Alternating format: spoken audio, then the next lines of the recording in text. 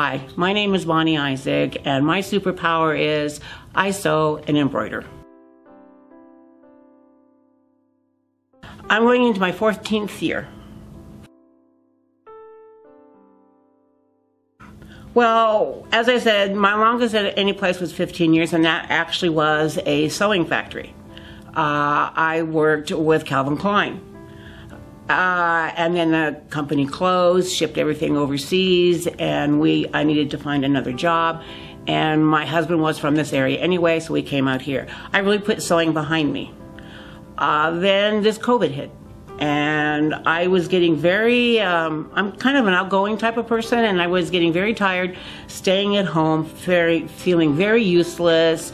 I mean, you can only rearrange your cupboard so many times, you know, and so I was trying to figure out something that I could do that would help somebody or just help myself, my own mind. Well, school started back up, and beforehand we had some meetings and we were talking about masks and things like that we had to wear. And this was with all the other kitchen managers, and this one manager at the high school, she showed us this one. It was a very simple one, and she told us what she paid for it, and I thought, have mercy.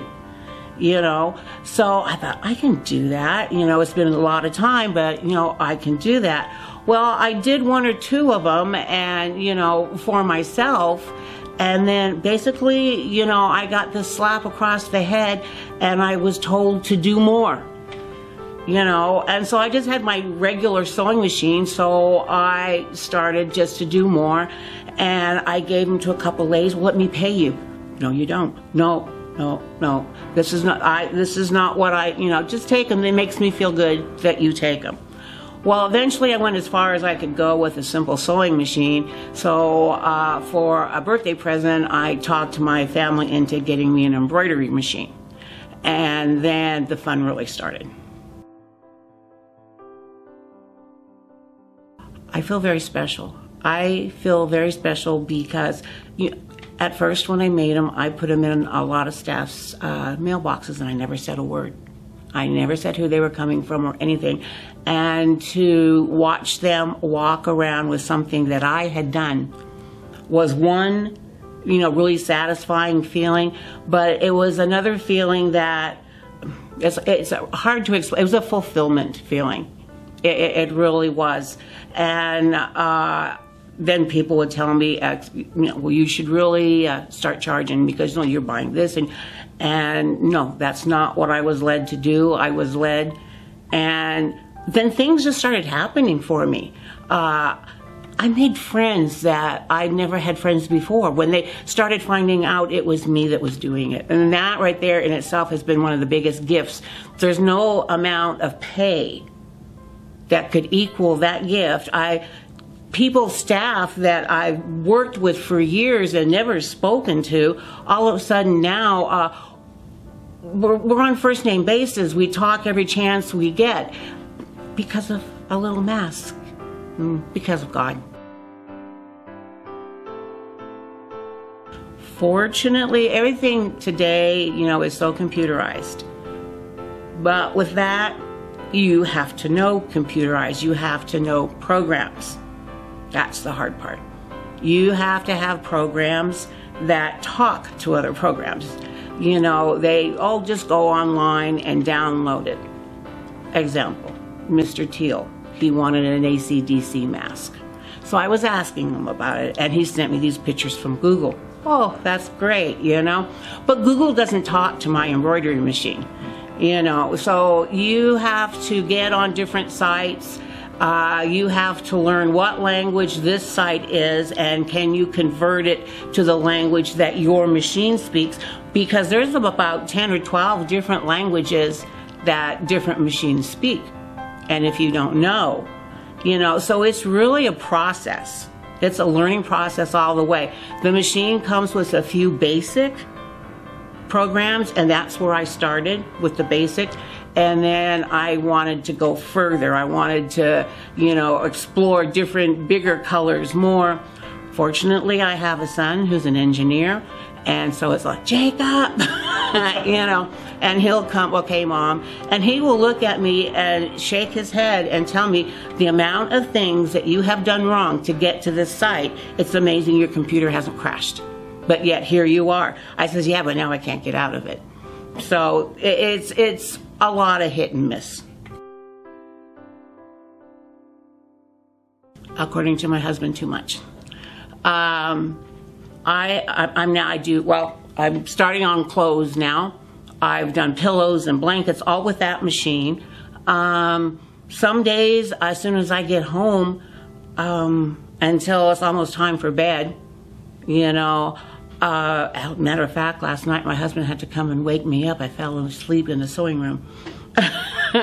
So to make a single mask, it doesn't take me long anymore. You know, it just depends on. I did some pillows for my sisters in Canada.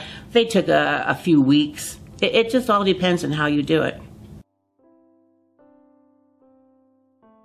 Like I said, the most important thing is your computerized thing, your little, whatever these things are called. That's how computer savvy I am. These days you have to have it. This one has a touch screen, which is really nice. And so you just kind of tell it what you want it to do.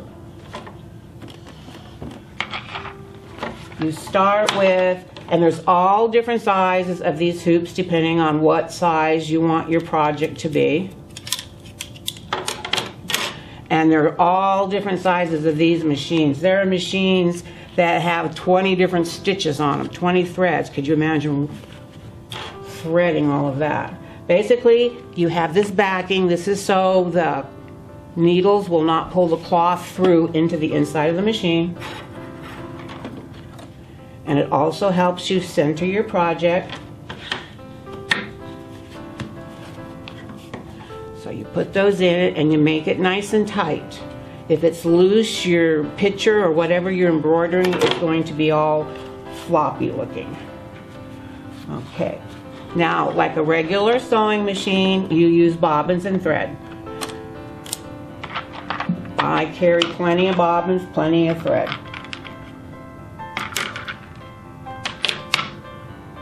So you want to put your bobbin in the back, in the bottom here. It threads like so. You just pull that little end off. Put your little cover back on. Now you want some thread. The bottom bobbin is what, when the needle comes down, it catches the thread. And that's what makes it stay in the cloth. So we're gonna do, let's see here, something like, how about something like this? And it's just gonna say West Noble Chargers. That looks good. So let's start. West Noble is blue and red. At home, I have a stand that holds like 30-some spools of thread, but not practical for here. So you put your thread on, then you have to thread it. Every step has a diagram, every machine does, of how to do it.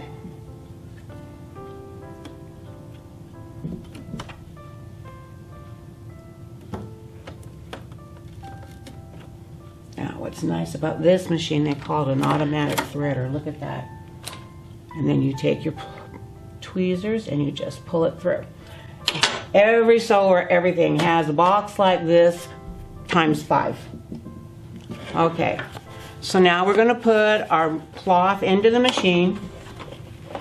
You have brackets here that coincide with these brackets and you slip them in. The red light tells you that you're not ready to go, that something is wrong. So now you have to figure out what it is. See, now the machine is centering everything for you. Now the light is green, so it's telling you that it's ready to go. And basically, all you do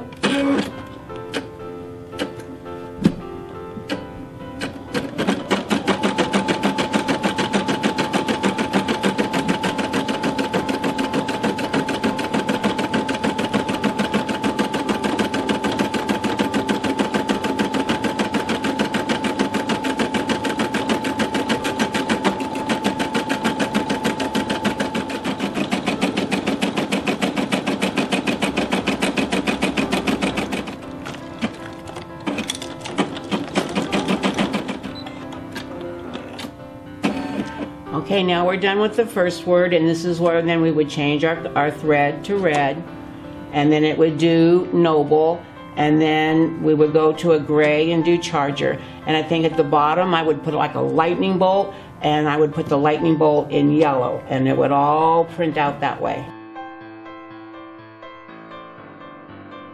This would be the finished product right here.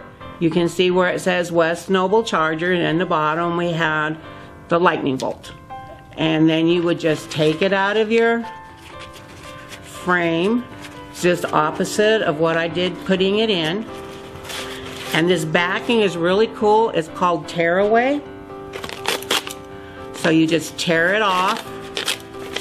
Now with the masks, I would have another piece of fabric that I would sew on the back of it so you wouldn't be able to see. But right there is your finished product.